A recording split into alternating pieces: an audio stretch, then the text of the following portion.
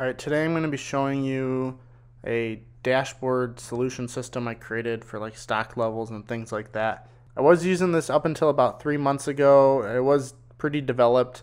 I had some features I still want to add, but I haven't used it in like 3 months now, so bear with me in case I forget some things. So this screen here is the dashboard I created for the touch screens that I had mounted on the wall. I only had one of them, but I had two. They were Dell Inspiron 20, model 3048. And they were cool because you could just touch it and it supported like whatever you needed. And they're pretty big. They're like a 20-inch screen or something. So I had no problems there. It allows you to do stock levels, recipes, and music. So music just like controls the indoor Spotify. None of it's hooked up anymore, unfortunately, but I can go through it and test it. Alright, up next I have the recipes page, and all this does is pull up like our training website, and it was cool because you could like pull up a recipe on our seasonal menu rather than training all of the different employees how to make everything. Like we have a lot of employees, a lot of high school students, so it was easy just to like give them like a hey, this is how it should be made, and they did pretty well with it without like one-on-one training. So I could just click like a link and it pulls up what it should look like and how it should be made, step by step. I have photos for pretty much all of them because I wanted them to see, hey, this doesn't look right, like how could they improve, like this, like it was a example photo. Up next also I have stock levels. This is like where we really get into depth, node red and everything. This page was cool because I had a quick supply up here, and like it allows you to quickly add and remove things. So you would scan, like you'd click this box here, you had to click it, and then you take the barcode scanner and you'd scan something. I don't think it'll let me, no, it didn't work. But it has feedback, so if the code was wrong, like the barcode, it would tell me here in the feedback section. Or if it was right, it would say like removed 1 carton of almond milk or added 1 carton of almond milk. And what was cool is if it was invalid, it would shoot a notification off to my phone so I could see, hey, something's not right, and I can investigate it, because a lot of times they won't tell me something. Like they'll scan something and they'll be like, oh, I don't know, it didn't work, and then not say anything. So it'd be a visual cue for me to be like, hey, like they should be telling me something. Or look into what happened. I have everything in here. Like I'll start off with the milks. I have all of them in here with photos of them, so that way it's like a visual reference. You could be like, oh, oat milk right here, add or remove 1, and it says how many are unopened. I kept inventory of the stuff that wasn't opened already. I just only cared really about what was unopened and in the fridge and stuff. We have multiple fridges and not always room in one dedicated fridge, so sometimes things would be all over the place, especially when it came to syrups. So sauces, this is like the thicker syrup stuff. I had those in here. So syrups had multiple pages here, and I organized them by ones that we'd use the most. So lavender, vanilla, caramel, and stuff like that. And then as you get farther in the pages, it's more seasonal and stuff. But all of these photos are off of like a website, and I just like took them and put them in Home Assistant. But I have that done for all the items. You can see cups, lids. I never wanted to run out of things, so I have coffee bags, so I would see like when we need to order more.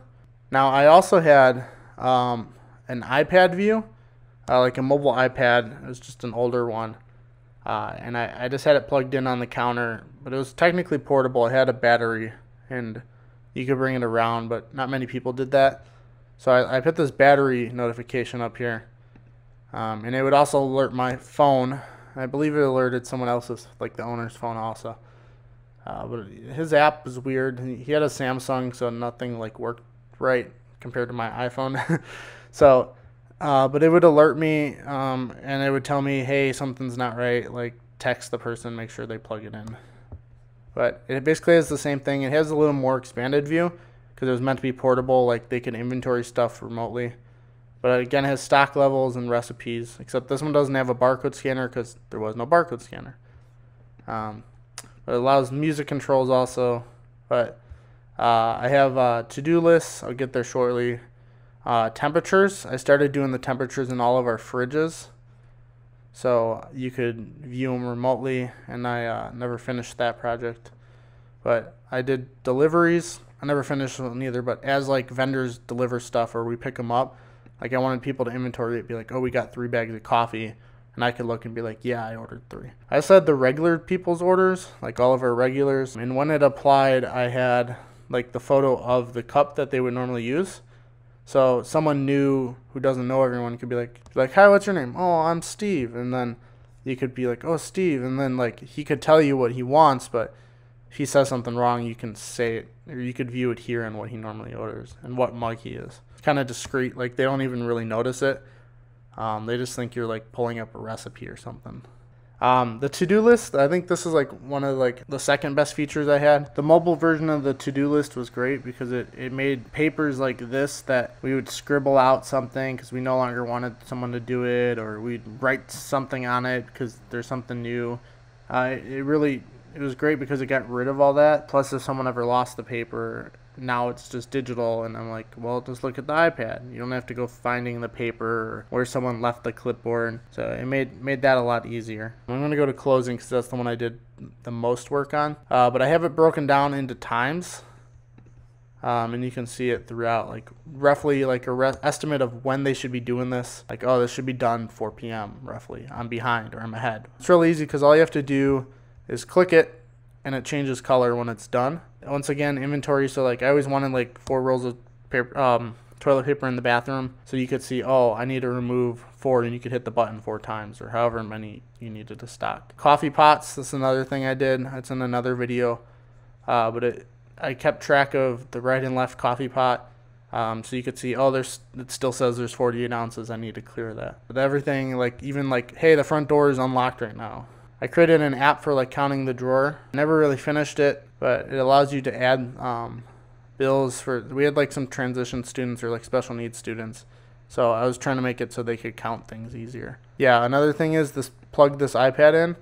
So at the end of the day, you're supposed to make sure the iPad's plugged in, and it would change color automatically. And then at the total end of everything, this giant red square would turn green if you're good to leave. So I had a mobile app on my phone and like someone else's phone, the owner's phone, like the person who gets our milk and stuff. So this is the landing for that. I'll also show you it on my phone. But I had a shopping list for the owner and I, and things would automatically get added when they hit a certain quantity. I had it defined in Node Red. I didn't have it set in Home Assistant, so that's one thing I would have liked to add to it. But I don't really need to now, given my job status. But yeah, things would automatically be entered in here, and the way I could tell it was automated was it would append to the end of it, this low stock alert, versus like this is something I would have added, or this. I could see it like when he would order something or I'd order something, we'd mark it off and it'd automatically get put down here. And then when they would come in, I could clear the whole list here. So down here I have like the supply levels, and this is basically a mobile version of the dashboard. So like we could go to the store and it could be like, oh, we have 0 skim milk. We need to order more or get more. One thing I would have liked to add is a way to be at the store and add things without it updating this total yet. And then once I arrive at the shop, maybe it automatically updates based off of location or a button push, that it would automatically put it all in the totals. Not everyone knew how to inventory it properly, or like you bring the milk and they're so rushed that they didn't really have time to inventory it, and then like 30 minutes later they've opened 2 things and it just gets all messed up. What was great is they could update it themselves on that touchscreen. Could also just add and remove. I had a screen for that. This is formatted for desktop, but on a phone it looks way different and better. And I had settings here for alerts, so I could turn them on and off. I started doing it for every item, and then I stopped after like the stuff that I really cared about for the person who was shopping for us. But here in the to-do list, I have I could see like when they completed something. So if we go back to that other view of to-do lists, if they complete, oh, they did complete stuff. Oh, here it is. So I could see, and it allows me to see, oh, they did it 5 minutes ago. Or I guess I can toggle the time. It automatically updates as they click on something. So I could see it remotely and be like, hey, they haven't done this yet. Or I could go in later and be like, hey, they really didn't do this, or they did and they forgot to mark it. Again, with the temperatures, I have the fridge and freezers in here. I never finished it. I got the ice cream freezer working. And that's in another video. The Wi-Fi got changed once again, so it stopped working. So I'm hoping one day I'll actually be able to buy the coffee shop and own it. I don't know when that might be, but it's something the owner and I have talked about in the past. So when that happens, I'll have a lot more control and ability to do some of these things. But one of the things I would love to implement is like a recipes feature, where like I have a button here and I'm like, I want to make soup tomorrow, and I hit the button for the soup recipe I want, and it automatically just checks all of my stock to be like, oh, you need more sugar or something, or beans or whatnot. You're not going to have enough for the recipe. Automatically put it in the shopping list here. Maybe even email me the shopping list. I started setting that up. Yeah, here's an example of one of the emails that I started doing, where it says, it has like a header and then it started doing a count. That email is like a mock of the stock level report I used to do. This was automated on a Windows computer, and Windows kept updating, or Square kept updating, and it kept breaking.